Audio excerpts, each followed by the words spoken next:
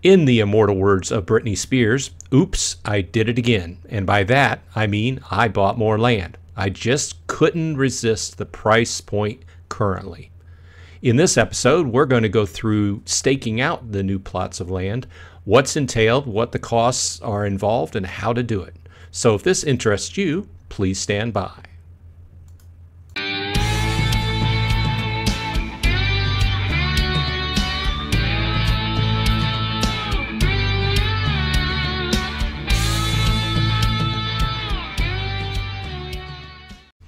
Hey all you Splinterheads, welcome back. Bronze Dragon here, saying thanks for dropping by. I appreciate your time. If you like this kind of content and would like to continue seeing it, please consider leaving a like on the video and subscribing to my channel. And for those people that you know that enjoy Splinterlands content, please share my channel with them. Thank you, I'd appreciate it. Now, with that said, it's been quite a while since I've done a video on land. I did a long string of videos leading up to Land 1.5 going live. I think I covered Land 1.1 and 1.5 from every different angle I could think of. And then once Land 1.5 went live and we got everything staked out and we discussed our plans and everything, and we got into this rhythm of collecting our assets on a daily or whenever you collect them, at least a weekly basis, there hasn't been really a whole lot to add. Obviously, you can go in once you stake out your land and improve the cards on the land, and improve your totems and juggle things around a little bit to try to improve it. But it's largely kind of stayed stagnant. Okay, now. Flash forward, I haven't bought anything as far as land is concerned for several months. I think the last thing I bought was about a month ago. I upgraded one of my land plots to a rare totem that the rest of them have common totems on it. And it's been months and months and months since I bought any kind of land. Now, flash forward to today, with this current situation we're in, we have seen depressed prices on cards, depressed prices on land, people selling out and things of this nature. And we've all discussed this, and this is not supposed to be a downer video, okay? But the flip side to that is that if you are interested in Splinterlands for the long haul, then you may take the current situation as a buying opportunity, okay?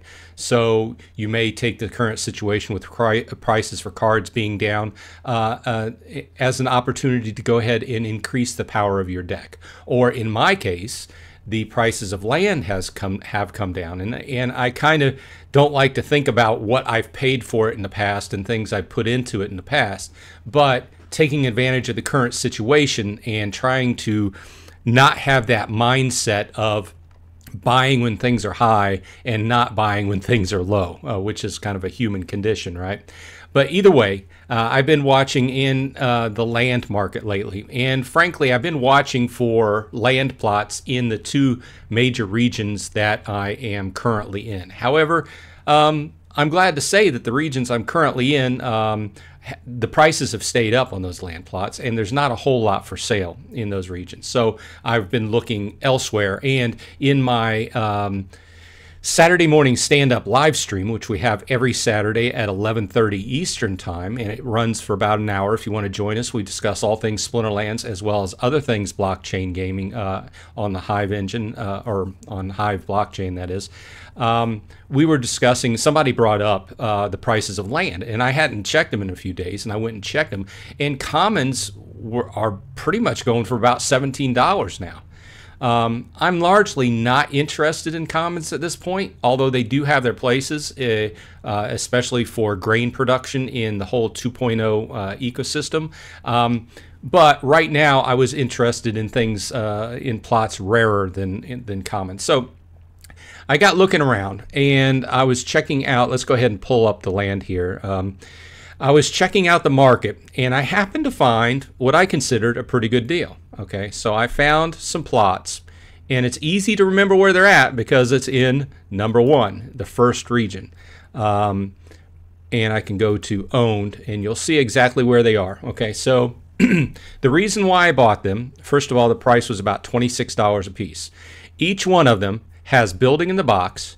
Each one of them has unstable totem, and each one of them has a production facility on them. One is an SPS mine, and one is a grain farm. Okay, so this in and of itself, to me, represented four different layers of opportunity or value to me. Okay, so first of all, the price of the land is pretty low. Okay, for rares, $25 I consider still pretty good compared to what we were paying for them just months ago. Okay, and then each of those others represents about a $5 to $10 value per package, right?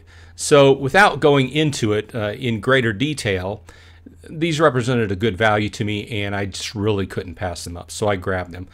I was considering buying more because the same person has some other plots for sale. If you're interested, you can grab them. But with the other costs associated with staking out a piece of property at this point in time, which was my overall plan because I want my property to be up 100%. At this point, these will be my 13th and 14th plots. My other 12 are up and running and have been since day one.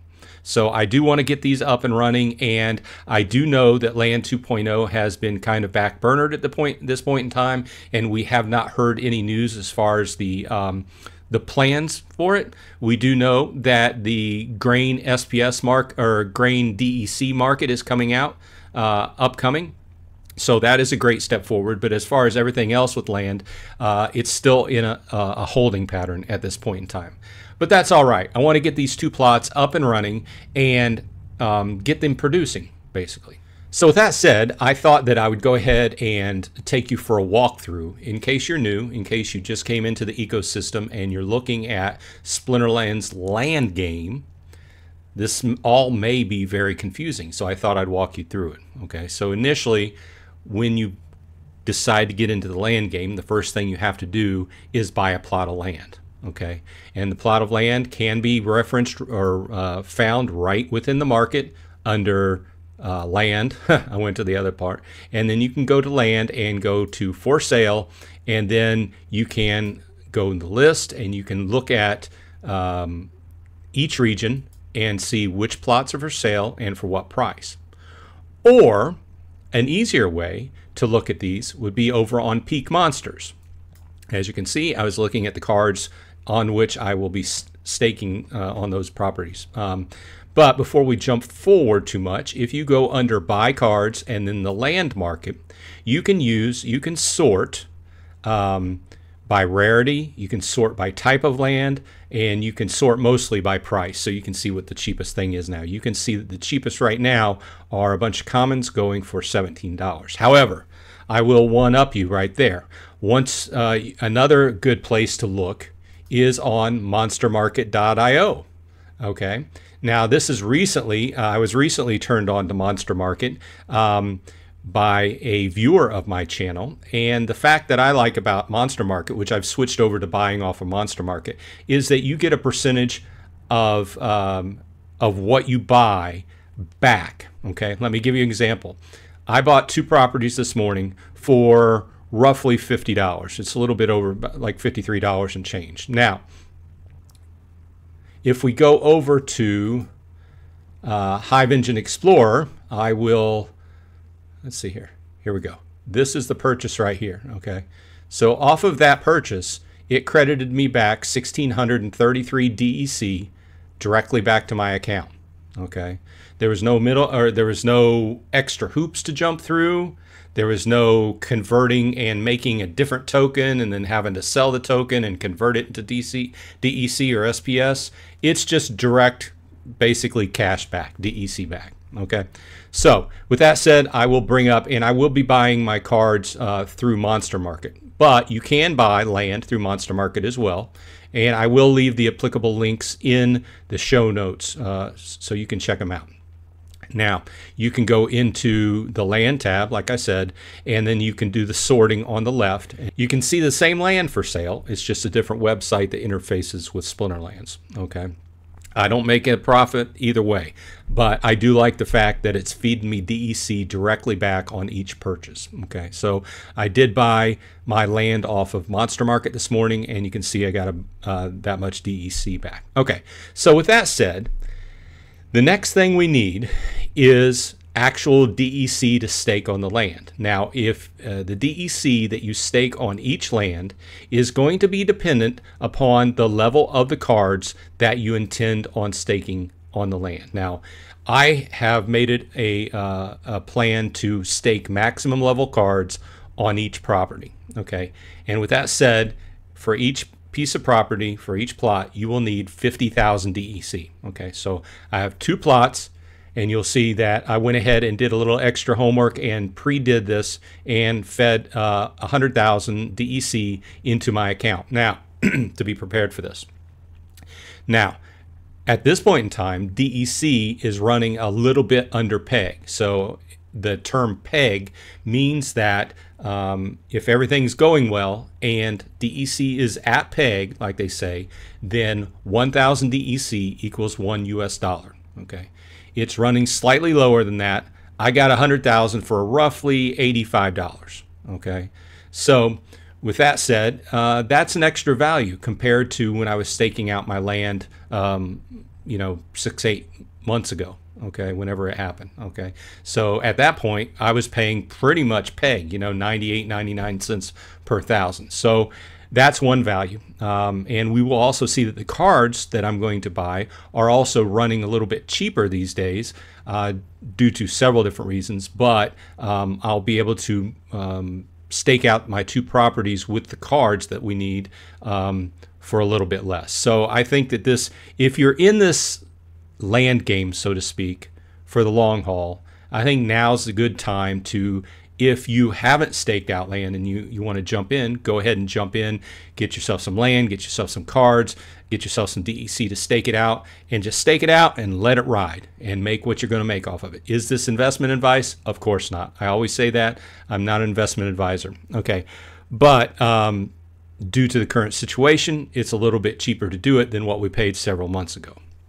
Okay, so what we're going to do is, first of all, both of my properties, let's jump into production. You can see that this is the region I'm talking about, Veritas, which is number 1, very easy to remember. As you can see, I have 2 work sites, SPS and Grain, and both of these are rivers. Okay, now I specifically chose this land type, okay, because in the future, a river is one of the 4 land types that will be able to produce grain. Now, does that necessarily mean that I'm going to do that with those? Not necessarily, but it's always good, in my opinion, to be able to have a fallback plan if the other plans are too expensive, because there's a lot of costs that will be involved once 2.0 hits. So I like the idea that if nothing else, and I don't have enough DEC or enough money to stake them out to do other things, I can just let them produce grain and go with it. Okay, so that's my idea and the reason why I bought these 2 particular types of land. So with that said, and without digging in too much deeper, if you're new, you can reference back into my channel and just search for land, Splinterlands land game. And you will see a ton of videos that are still relevant and still have good information in them, because not a whole lot has changed. Now, each type of land has what's called production boosts and elemental synergies. And this information together is going to be how you're going to pick the cards that you're going to put on those land plots. So it is in other reference documentation in the white paper. However, you can go right into the land plot you're looking at. Let's look at this land plot right here. We can see that it's a river. We can see the location. We can even see that it's a rare and it's a natural plot. But if you scroll down, you will see the production boost. This is a rare land, so it gets a 10% production boost. Now, here's the elemental synergies I was talking about. If I stake water or earth cards on this land, I will get a 10% production boost. We definitely want to go with those cards to get that production boost. And secondly, there's an elemental penalty that if you stake fire or dragon cards on this, you would get a minus 50%. So I don't know necessarily why you would ever do that. I mean, even in the situation where I didn't have any water or earth cards to stake on this particular land, I would still have to pay the 50,000 DEC or whatever amount of DEC, depending upon your land or your card levels, to stake those cards and then to incur a 50% reduction, there's no way I would pay the DEC to stake these cards to be able to get minus 50%. Either way, I digress. I want to get the plus 10%, so I'm going to have to choose earth or water cards for this land. Now, each land, let's go in here to manage, has 5 spots for workers. 1, 2, 3, 4, 5. You'll see a few extra spots. You also have to buy power supplies for each land. You have a spot for a title, and you also have a spot for an artifact or a totem. Okay. So if you're keeping track, this is an additional cost. The power core is 5,000 DEC. At this point in time, if you're buying a new plot of land, it will not have a power core on it. Previously, people with building in a box got a power core, but those are non-transferable. So if, like in this case, I do have building in a box on this land, which has another thing in it, which will be relevant in Land 2.0, but the guy I bought these off of, the power cores stay with him. So I will have to buy a power core. They're 5,000 DEC per, so that's an extra 10,000. So we're up to, for my 2 plots of land, up to 10,000 or 110,000 DEC just to get everything up and running. Okay, that's with max level cards staked and then 2 power cores. Okay, that's just the DEC cost. Okay, so in preparation for staking my cards on these 2 plots of land, what I'm going to do is I'm going to go ahead and stake my 100,000 DEC.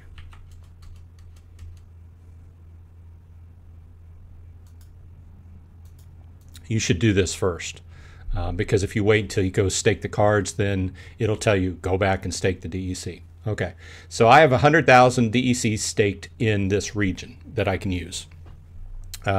And it's not lost. It is a cost, but it's not going away. In other words, if you sell off land, you can unstake that DEC and recoup it. Okay, but it represents an upfront cost to get your cards up and running. If you don't have enough DEC staked for the cards that you have working the land, you will incur a penalty every time you go to harvest that whatever you're making, whether it's grain or SPS or research. So, okay, so I have them staked. I have the proper amount staked. Now, so my goal here is to stake out the grain producing land over and above the production power, the SPS producing land. So I am bringing SPS in, but the grain producing land is staked out a lot better so that it's making enough grain to sustain both plots. Okay. Now, if you had 3 plots, it would be a lot easier to do this, but let's go ahead and dive in. And it's going to be somewhat of a guessing game. Now, I do know that my overall plan has been to use Chaos Legion, mostly common gold foils, maxed out, and that's been pretty much what I've staked out. There's a few offline cards that I bought specifically for specific use cases, but I'm going with common gold foil max for the SPS land. So let's go ahead and jump over and check out what we can find on Monster Market. Let's go ahead and refresh. I need 5 cards. Let's go to the market. Let's go to gold foil. Remember, once again, water and earth is what we're looking for. We're looking for Chaos Legion, and let's go ahead and select commons. And this is what we got. Now, the second thing I will say is that we will need, let's reference over here on, let's go ahead and do the same thing over on Peak Monsters as a reference.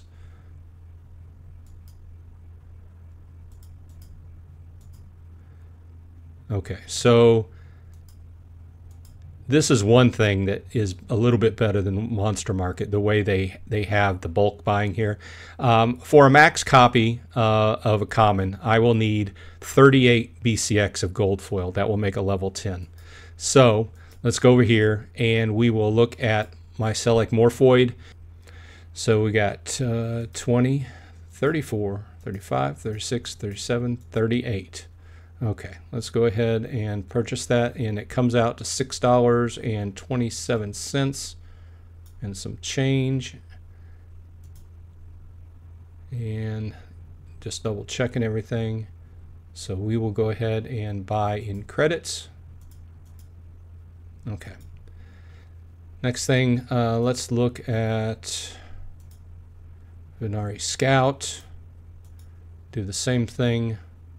Oh, this is going to be a little bit more difficult. These are at 16 cents. This is not too much pricier, if that's a word. Let's go ahead and go 2 copies of this. That's $12.59. That will give us 3 cards, buying with credits.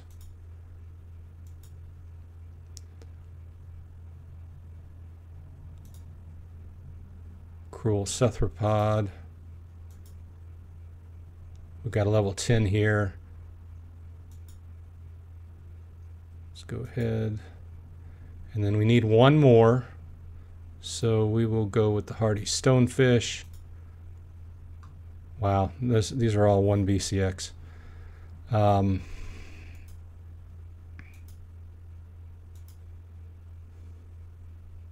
to be a bunch of burning.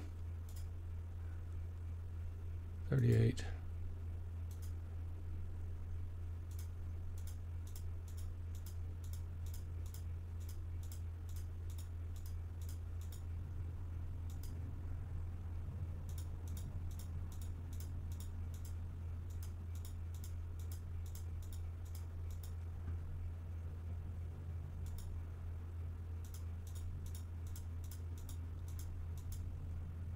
Okay, so a bunch of people will get their single copies bought up here. So after I buy all these, I will have all those for $13.25. Then we will go over to my cards, look at gold foil. Once again, do the same sorting, water and earth. Okay, so we have the Cruel Cephalopod here. We have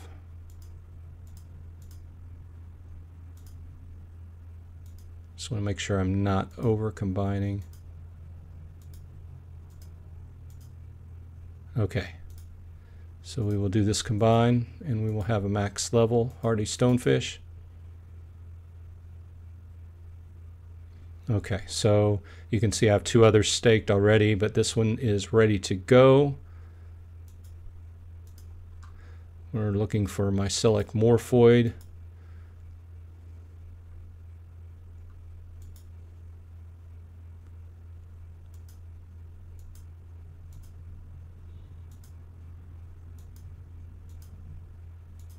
I always do it this way just to make sure that I'm not over combining.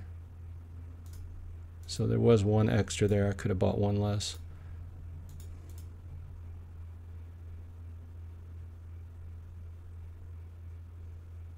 Okay, so I have a max level Mycelic Morphoid, and Venari Scout will be the next one. And I have 2 Venari Scouts ready to go. Okay, so let's go ahead and go back over to stake out the first land plot. Actually, now that I'm thinking about it, let's go ahead and get the cards arranged for the grain producing land. I don't want to stake out the SPS land before the grain producing land, because then there ultimately there would be a greater disparity. Say, for instance, I don't know if 10 or 15 minutes would make a difference, but I'd rather have a little bit more grain going first than kicking in the SPS production first. So let's go ahead and go over, and what my plan is for the grain producing land is going to be go with rare. At least 2 of the cards are going to be rare gold foil maxes. Hopefully that extra percentage will work out, and I will report back if it doesn't, if I have to do some slight adjustments. So if we go over to Monster Market, I've already sorted. Same sorting, except for now we're using rares instead of commons. And we can see that, let's see here, 75 cents, 92 cents. Now, on these, you need 22 BCX, and the max level is a level 8. So let's go in and see price ascending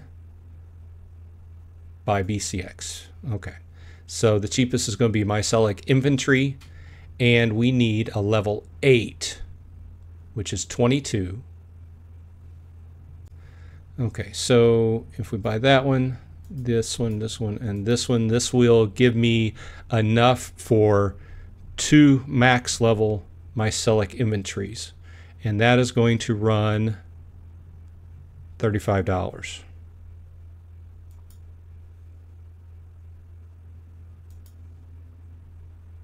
Let's make sure I got enough.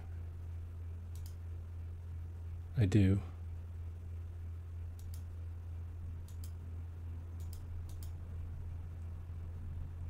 Okay, so that fills 2 spots. Let's go ahead and jump over here and just make sure they're combined. Switch to rare. Mycelic inventory. We've got this one.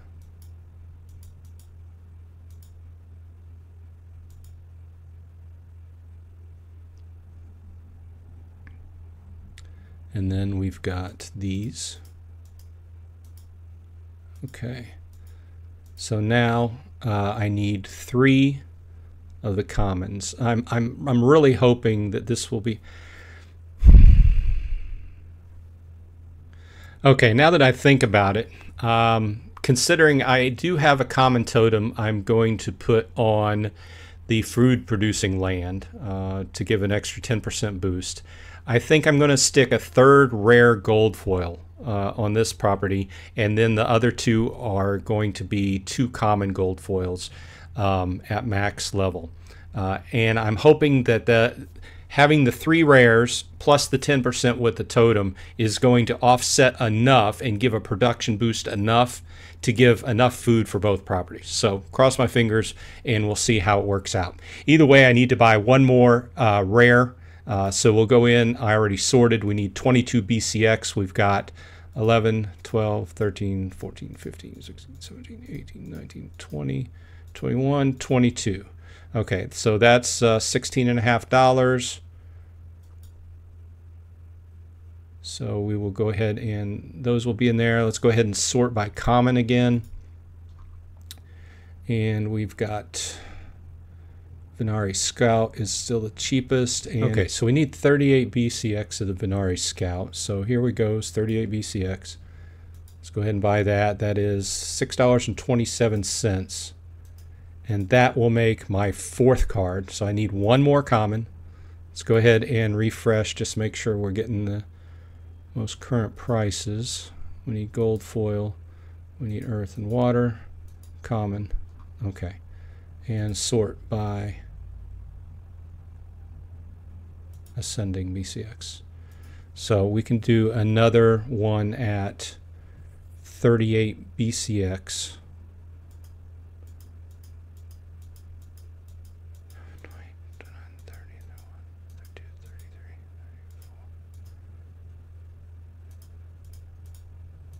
Okay, and that's another $6.67, slightly more expensive.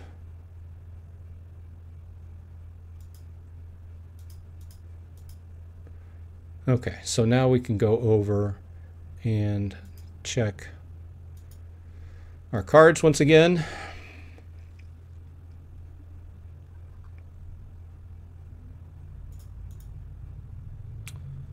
Venari Scout. We've got 2 max levels here.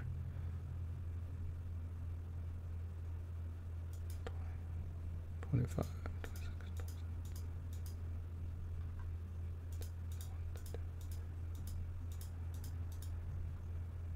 27. Okay.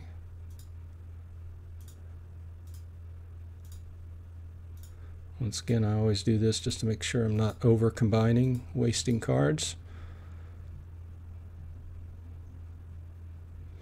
Okay, that gives us another max level to stake out. There's 20.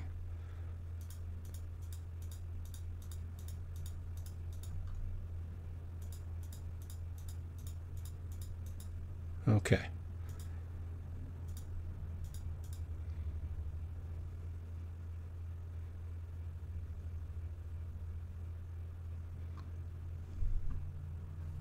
Now we'll come over here and I've already got the mycelic inventory combined. I do have to do the goblin tower. So select all and then combine them.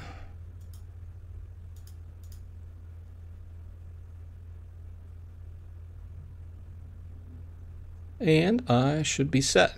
Okay, so let's go over back to land, go into production, go to this, and then we will go to the grain producing land first, and we will go to manage, and I will first of all have to buy a power core. Let's go ahead and just let's buy one. I think you can buy two at a time. Buy 2 power cores, which I will need.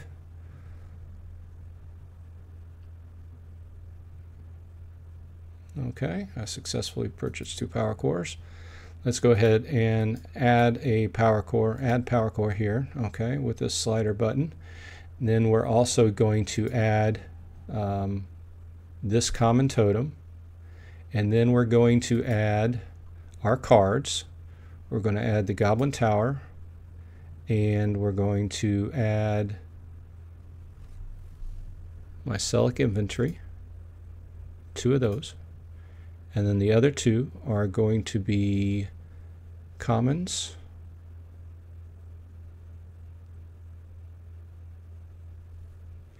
So we'll just go ahead and add a Venari Scout and a Cruel Cephalopod.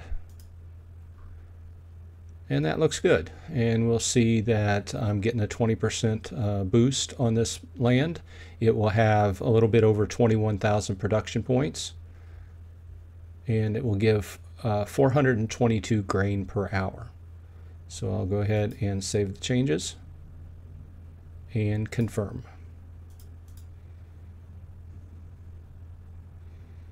Get that up and running. Okay, now we will go over to the SPS site and we will basically do the same thing. We'll go ahead and add power core. I'm not putting a totem on this one. We'll go ahead and choose our cards, which should be a mycelic morphoid, gold foil. I'm just double checking everything. A Venari Scout, gold foil, times 2 more. And last but not least, the hardy stonefish. Yep, numbers look good. I don't have a title to put on it. I don't have a totem for this one. So we will see that this one has 12,100 production and produces 0.24 SPS per hour. So we will save changes there and confirm. And we will see how it looks once everything. We'll go back to this main screen. So looks like, I guess, pretty good. The grain required per hour for these 2 plots is 260, and I'm actually producing 380. So I'm doing over and above, so I guess pretty good. Even though initially I was only going to put 2 rare gold foils on that land, I would have rather just go ahead and bite the bullet and do the 3 rare gold foils than have to come back and, you know, redo things. So either way, we are up and running. So as you can see, they've already kicked off and they're starting to produce. And we will go back to the overview screen and you can see that I have now 16 plots of land up and running, and I'm getting to the point in the day where I will be harvesting my other ones, but that's not part of this video. So if you were wondering, you know, about a big picture of what was all entailed in staking out land, buying it currently, there you go. Many different costs are involved. Buying the land is just the first part of it. There are many different variables. You don't have to do it exactly like I did it, but the process, the way I did it, is pretty much how you have to do it. But the cards you put on it, and the totems, and if you put a Rooney on it, and different things like that, those are all variables. So either way, leave in the comments what you think. If you have any questions, if you're new to the game and you want some pointers, let me know in the comments. Otherwise, I hope everyone on your side is happy and healthy. Hey, remember to leave a like and subscribe. See you on the flip side.